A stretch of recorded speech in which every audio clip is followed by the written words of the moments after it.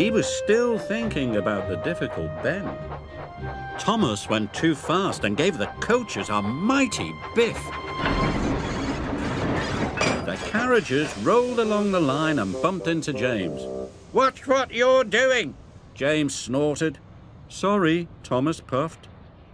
Thomas was missing Annie and Clarabel. He would never have biffed into them. Soon Thomas was on his way to pick up the workers at the new station. Difficult bend, he puffed nervously. The difficult bend came nearer and nearer. Thomas was supposed to slow down, but he wanted to get past the bend quickly. So Thomas went faster and faster. The carriages rattled and shook. Soon be over, Thomas said to himself. And it soon was.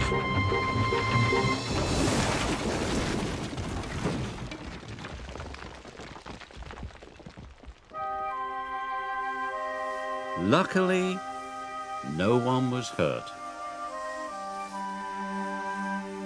But Thomas felt sadder than ever. Clouds of steam filled the air as Sir Handel huffed and puffed along the line.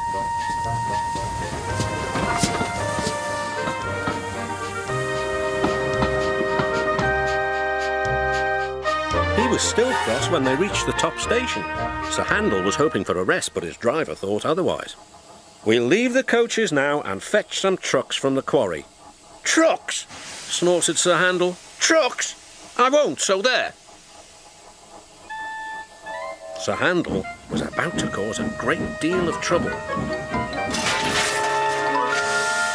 "Told you," said Sir Handel. "Out of my way! Express coming through!" "Out of my way! Mail coming through!" But Gordon didn't get out of Percy's way. Suddenly, Percy was worried. "Oh my! Oh no! Oh help! Whoa! Oh!" Whoa! Gordon swerved and swayed into a siding.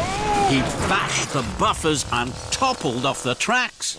Percy felt terrible. Now he didn't feel bold at all. He felt very silly.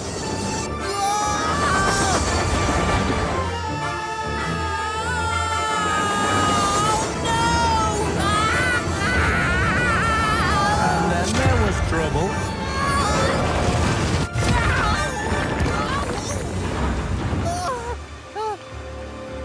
Help! Help! Help!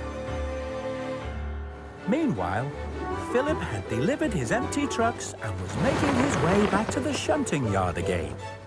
Oh, somebody help me! Hello? Who's that? Thomas?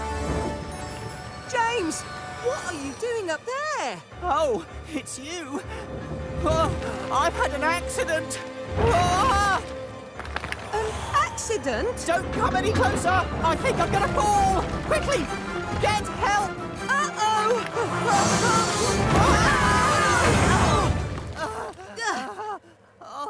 See, James? I told you I was very strong. Yes, thank you. But I still can't get up on the tracks again. Don't worry. I'll go and get help.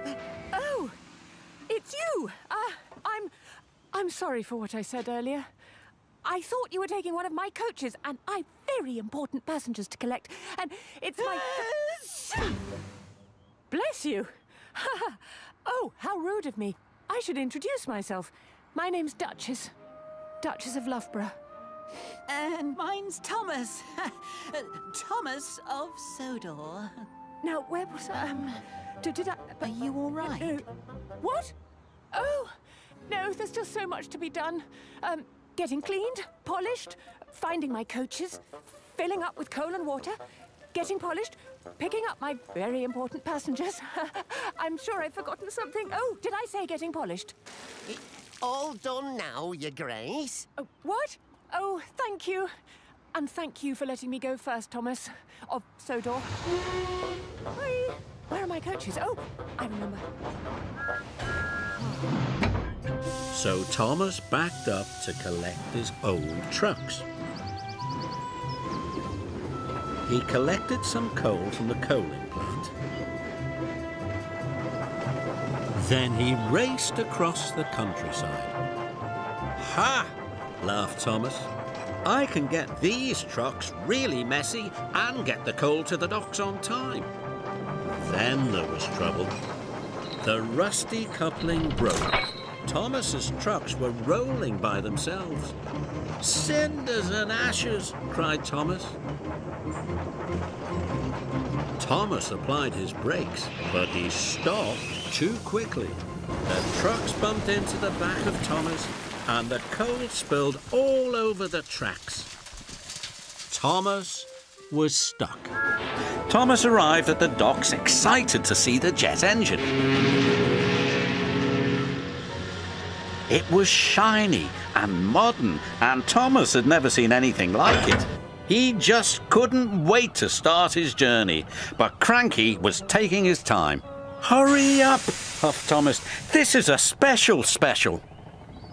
Cranky did not like being told what to do, especially by an engine. He became so cranky that he was careless with his hook. His hook knocked the switch, and the switch started the jet engine, and the engine began to whine. The whine got louder and louder and louder. Uh-oh, said Cranky. Before he could say anything else, the jet engine was rocketing Thomas up the track. Oh, said Thomas.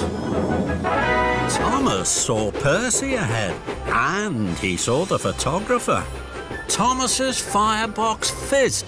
The photographer is waiting to take a photograph of Percy. If I hurry, I can be in Percy's photograph. Thomas pumped his pistons and raced up to Percy, just as the camera flashed. Bye, Percy! Flash, bang, wallop! Percy was so surprised, he bashed and crashed into a siding and straight into a heap of coal. Flatten my funnel. But Thomas didn't know. He was too busy feeling pleased with himself. Hi everyone! If you like what you saw, make sure to subscribe so that you don't miss another video featuring me and my really useful friends. See you soon!